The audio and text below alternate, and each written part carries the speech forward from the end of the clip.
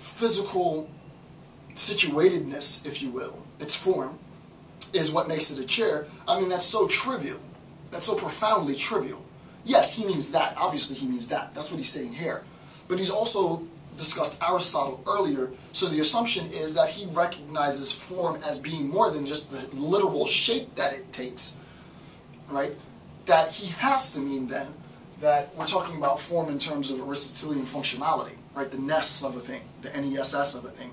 NESS being the function that that thing serves, right? That's why we can talk about many different forms of matter being, in a sense, representatives of a chair. You can have a metal chair, a plastic chair, a wooden chair, blah, blah, blah, a virtual chair, a drawing of a chair, so that, in a sense, the function is preserved, right? And then we can have discussions on, sort of varying degrees of that. But in terms of the discussion of what a thing is, it's form plus matter. Doesn't really, nothing, to be honest with you, novel there, because for those of us who understand philosophy, this is rather old, right? We know that the thing is form plus matter. Okay, so lastly in section 1.2, the three characteristics of a thing then. So what we've done is we've been able then to synthesize a greater appreciation and understanding of what the thingly element will be and what the thing actually is in terms of a very abstract discussion on just things. So three characteristics of things. These three modes of defining thingness conceive of the thing as one, a bearer of traits. So if we're talking about things, one, bearer of traits. Two, as the unity of the manifold of sensation.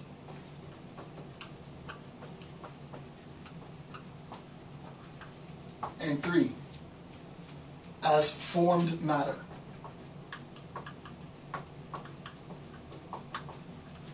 So this is what things are. Things are bearers of traits. We recognize that traits designate, point to, send us to things. We also recognize on a deeper level, we should understand now, on a deeper level, that we see the overlap between traits, properties, and the assemblage of properties around the core of the thing. That core of the thing must be unified in sensation. We'll complicate this later. So that the perceiver can have epistemological recognition of the thing.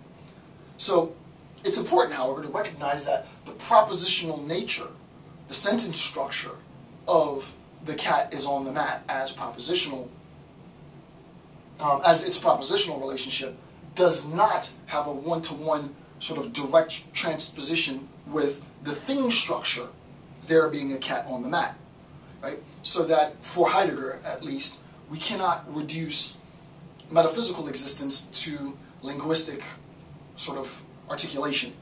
There are things within, well, I don't want to critique that. So this is what Heidegger says. Heidegger then says we can then further reduce both the sentence structure and the thing structure to something more primordial for both, sort of a commonly derived conceptual ancestor in a hybridized evolutionary sense, I guess. And then lastly, formed matter isn't simply what it sounds like, forming matter, though it is that. It is matter being physically manipulated to assume a particular sort of a physical situatedness, but really formed matter being matter formed for function, and the artisan being the conduit with which you bring in this function into existence.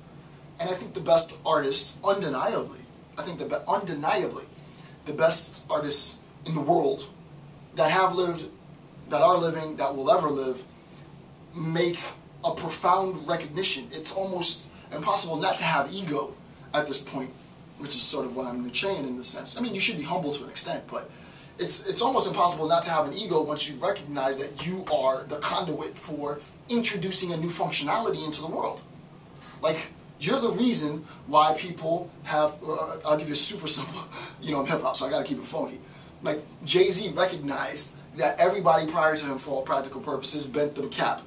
So you get the brim, you bend the cap. Jay-Z was like, I'm not gonna bend my caps. I'm gonna take my caps right off the shelf, put them on my head, and I'm gonna have a flat brim cap. This is a stupid example, but it's true. He recognizes that insofar as he goes out there with the flat brim cap, and everybody sees him because he's in a position to be seen, that people are going to emulate what he does. And then the coolest thing for me was to see white kids in the suburbs walking around with flat brim caps. I can't imagine what their parents must have been thinking, because it looked profoundly odd when it initially started in the mid to late 90s. But now you see a white suburban dude walking around with a flat brim cap, you don't think twice about it. You're like, okay, he's got a cap on. You don't think anything about it. What happened was, and this is a stupid example, but what happened was Jay-Z, in a sense, had to have recognized that he could transform the very function of wearing a hat. Who thinks about transforming how people wear hats? No one thinks about that. Okay, you can wear it to the front, you can wear it to the side, you can wear it to the back. We've exhausted all possibilities for how you can functionally wear a hat. And he took it to another level, right? And this is one trivial example coupled with, the manifold things that he and other artists have done. But in a very real sense, he transformed the function of the hat, literally, right? And he made the functional transformation of the hat mainstream. So it's not just him doing it. It's like everyone does it now. So that there is now a new possibility that didn't exist prior to Jay-Z's sort of adopting a new functional use for the hat. It's ridiculous, but it's genius. So, I take my markers from the universe. I take my markers from Heidegger, from Jay-Z, from the possible existences which haven't yet been actualized, and part of this ridiculously manic sort of YouTube series. And just for context, I'm going to wrap this bit up because I need to get into the next section. But just for context, I left my house at 6:15 a.m. Eastern Time. I came to the office. No one's in the university yet. I've been lecturing for an hour and a half. And I have class that I teach tonight at 6 p.m. I'm going to go home, process this video, upload it to cyberspace, work on a publication that I'm going to be doing, a presentation later in the next few months at Oxford University, and then come back to school and do my class tonight. With all that on my plate, why get up at 6 o'clock and do this? Because I don't need to do it. Because there is a very real sense of me, Jason J. Campbell, transforming the function of education. And I really honestly believe that I am a human rights activist. This is the face of it, because education is a human right. And all of this free education is a form of activism. So I am a human rights activist, and that's what gets me up, right, is a recognition that I can transform the function of education as a person. So, despite the fact that I got crap to do, no matter what I'm going to do in this world, it will never be as significant as what I'm doing here with you. So I want to thank you for taking the time to listen to me talk about all this crazy crap. And I'm joking, of course it's not crap. It is definitely crazy though. So with that, thanks again for taking the time to watch my videos.